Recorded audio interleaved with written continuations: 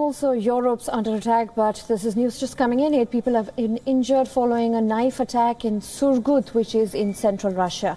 Now, the attacker was shot dead by security forces, but shortly after the incident, police officials are still trying to establish the motive behind this attack. This is in the city of Surgut, which is central Russia, which is the capital of Khanty-Mansi. Also, it's an anonymous area. Also, the autonomous area east of the Ural Mountains in Russia is what they say. It has the largest population, in fact, of over 360,000, who in fact population remains in a major center for oil and gas production as well in Russia. What we know so far is that 8 people have been injured, where a man was seen carrying a knife and attacked many pedestrians on that particular area and seemed to have injured many people. Now the investigation is ongoing. And we have our senior international correspondent Ramesh Ramachandran also joining us on the program. Ramesh, what more details do we have here? Well, the details are very preliminary, very sketchy, but we are given to understand there's been a stabbing incident this time in Russia. And this, it should be seen in context of similar attacks elsewhere in Europe.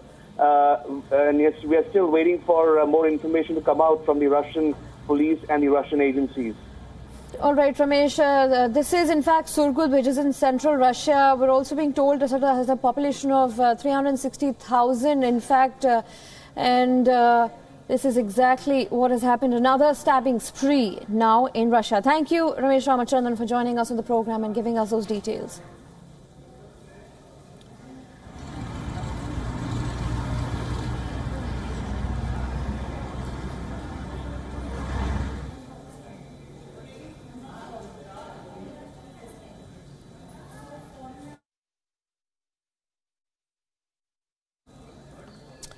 Now, 2 people were killed and 8 others, in fact, wounded after a man with a knife went on a stabbing spree in the Finnish city of Turku. And police shot the suspect after the attack in a nearby square and arrested him. The police is now investigating the stabbing as a terrorist attack. The suspect's identified identity has not been established, and the motive is also unclear as of now. But the police have reinforced security measures across the country. Finland's Interior Minister Paula Risikko has described the suspect as a foreign-looking individual. However, authorities said it was too early to attribute the attack to terrorism or link it to the attacks in Spain. Meanwhile, people paid floral tributes to a man who was killed at the attack site.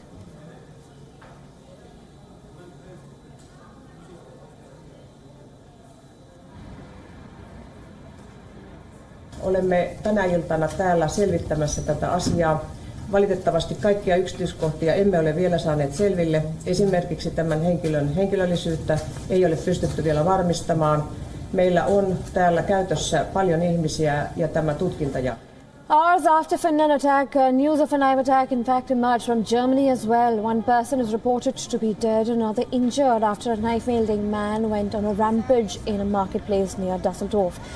Now, according to media reports, the attacker fled from the spot. Police has launched a massive operation to nab the culprit.